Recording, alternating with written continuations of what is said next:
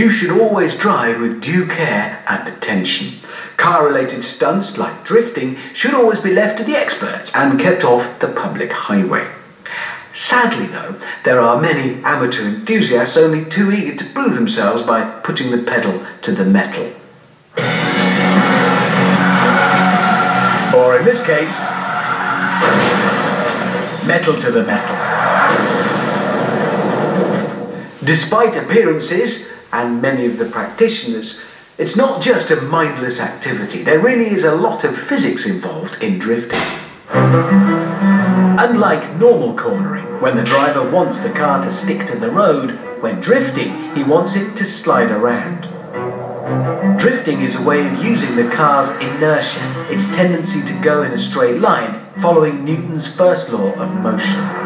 First, he deliberately reduces the friction between the rear tyres and the road by spinning the tyres very fast.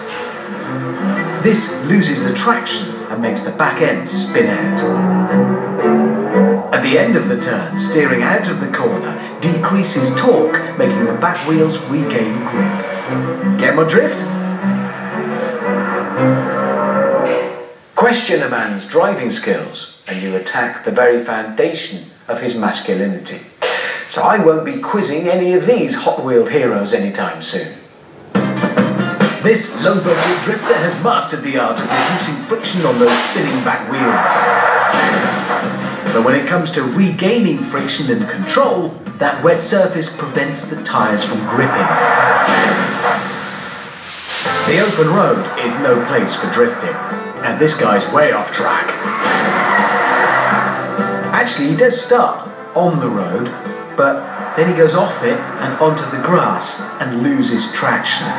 Before he can regain grip and recover steering, the wall brings him to a smashing stop. On a closed course, here's what a professional would have done. Steering out of the drift reduces torque and stops the car spinning round completely. Sometimes drifting isn't even planned.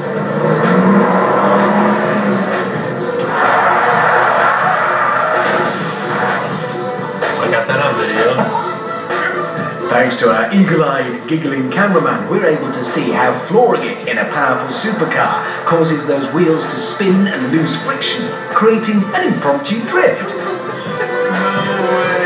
Yes, way. But look on the bright side, great parallel parking there. Has this guy got it? Well, he's got the muscle, and just look at his wheel spin, reducing the friction. And there it is, nice steering out of the drift.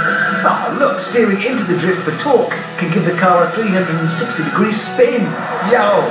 If only he had the road all to himself, it would have been better. Whoa!